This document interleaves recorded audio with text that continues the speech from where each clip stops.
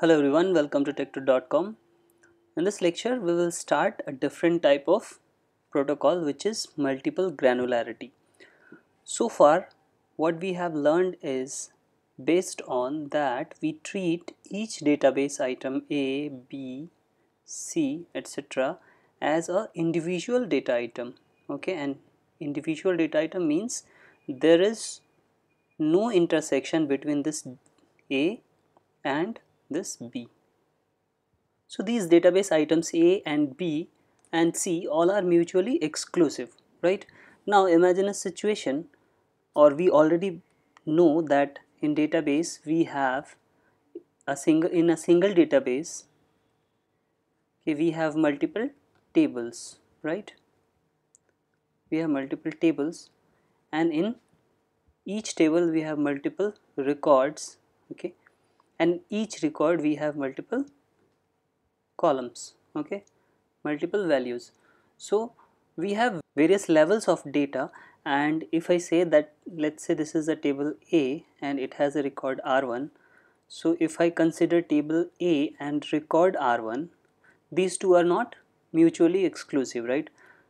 Basically this table A and this R1 is inside this table A, right? So granularity means different level of data, okay, different level of data, whereas smaller levels are nested inside higher levels. So here you can see that inside database you have tables, inside table you have multiple records, and inside record you have multiple values, okay. So there are different levels of data, okay, which is called granularity of data. Now we want to use this granularity to ensure concurrency, and we believe that if we use this granularity, maybe the concurrency or the efficiency can be improved. So in multiple granularity we have various levels of data sizes, okay.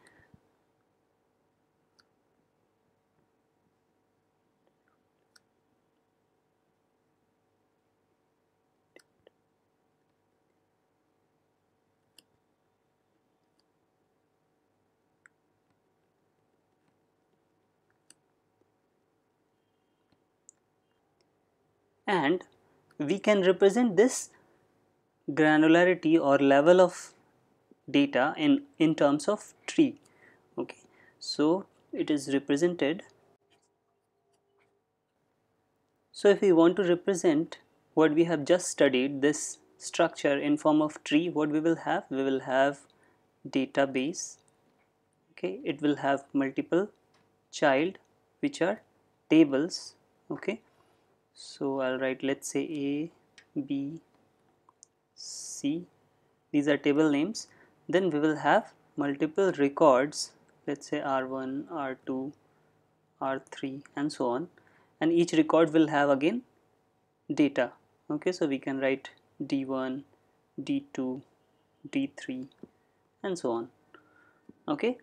Now you can see that in this case also, in case of multiple granularity also, we get a tree, and in previous lecture also we got a tree which was database graph, okay.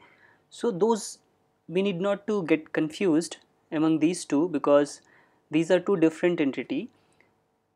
Here you can see that inside this database all these tables are there, but in case of database graph, which we studied in case of tree protocol or graph based protocol, each items A, B, C, D, etc.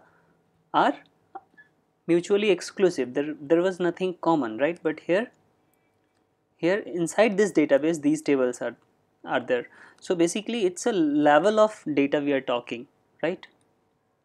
And that tree was formed, this tree in graph based protocol was formed on the basis of their order of access, right? Now let's say a transaction locks this table A, okay. Now when I'm saying a transaction T1 locks this table A, it simply means that if I lock a table, then the lower levels, that is whatever inside this table, the records and the data all are locked, right? So if I lock this table itself, whatever is there inside, everything is locked now, right? So the next thing we have to understand is, in this tree, when a node is locked, all the children are automatically locked.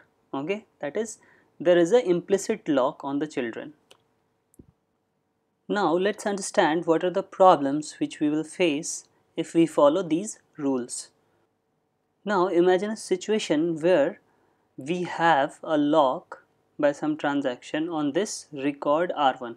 Okay, so let's say transaction Ti has already a lock on this R1, right? Now transaction Ti wants to acquire another lock on this database item D2. Okay, now what will happen?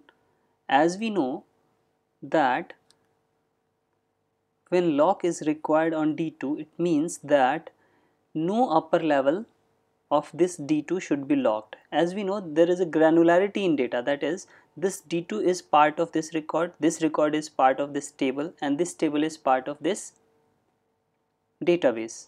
Okay, so if, let's say, this table itself was locked by some other transaction, then of course we cannot acquire lock on this D2, right?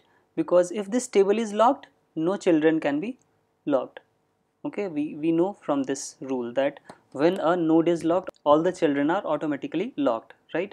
So if I want to acquire a lock on D2, it means that no parent, no ancestor should be locked, right?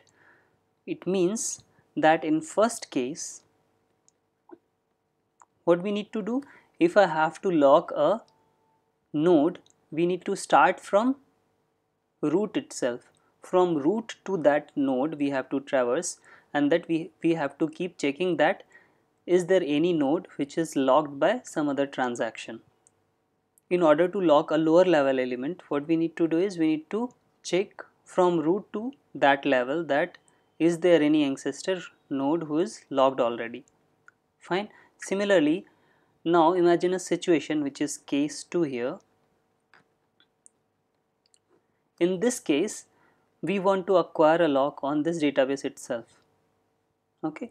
Now, if I want to acquire a lock on this database, I need to check that any of the descendant should not be locked by any other transaction, right? What do I mean by saying, let's say this R3 is already locked by some transaction Tj, right? So let's draw it here. So this is my database. This database, this is table, this is table, and this is table C. Now in this table I have multiple records, and here this is R3 for me, R1, R2, R3, and this R3 is already locked. This R3 is already locked, right?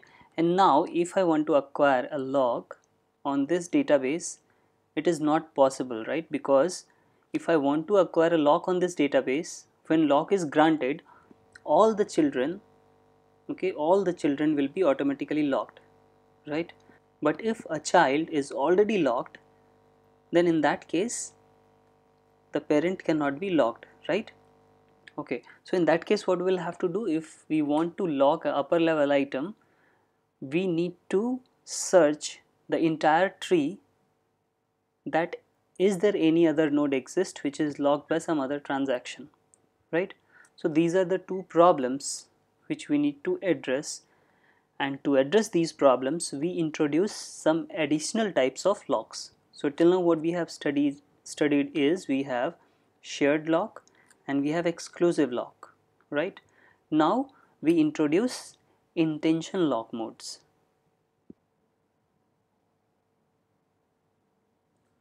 So apart from shared and exclusive lock, we introduce three intention mode locks. First one is intention shared. It means that if there is a intention shared lock on a node, it means that at lower level explicit locking is there with shared lock. So what I mean by saying is, if at a node we get intention shared lock, it means that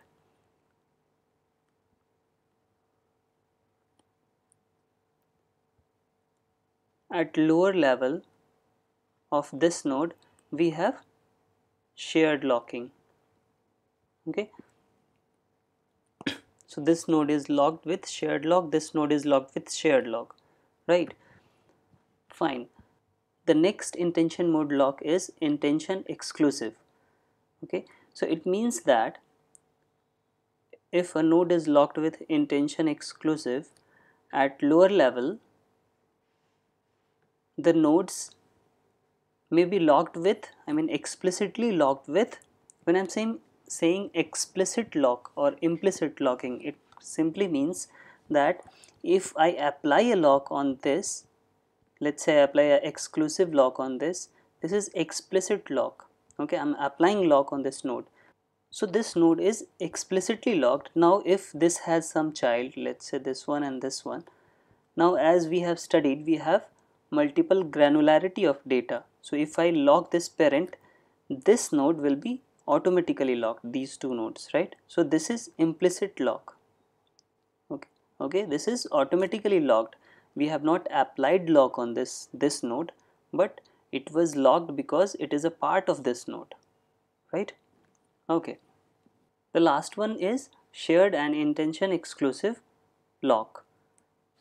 It means that if on a node we have shared intention exclusive lock, it means that subtree routed through this node is locked explicitly in shared mode. Okay, so it means that this is, let's say I have shared intention exclusive lock here, then the subtree, let's consider this subtree here, we will have this shared mode lock. So here it will have shared explicitly this node is shared locked, and then followed by that at lower level another node is explicitly locked by exclusive mode. Okay, so that's why we have both in this name, shared intention exclusive. Okay, and it says subtree routed by that node is locked explicitly in shared mode, and explicit locking is done at lower level with exclusive mode. Okay, so here we have shared mode locking and here we have exclusive mode locking. Fine. Okay, now we have 5 locks total. So first one is intention shared, intention exclusive, then we have shared intention exclusive, okay, and we have exclusive, right? 5 mode of locks. So we need to check the compatibility of each lock with another one. So the compatibility matrix will be like this.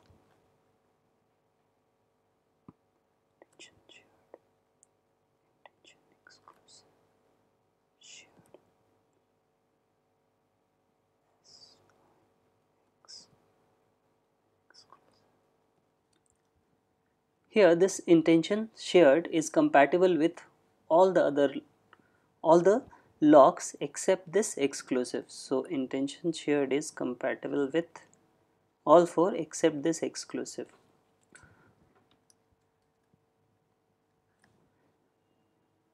Similarly, this will also be, right?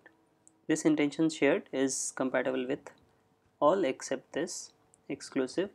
Okay, we know that shared is compatible with shared. Okay, and we need to know that this intention exclusive is compatible with intention exclusive. Okay, apart from this all other are not compatible. So at all the places we will put this cross sign, means not compatible, right? So easy to remember.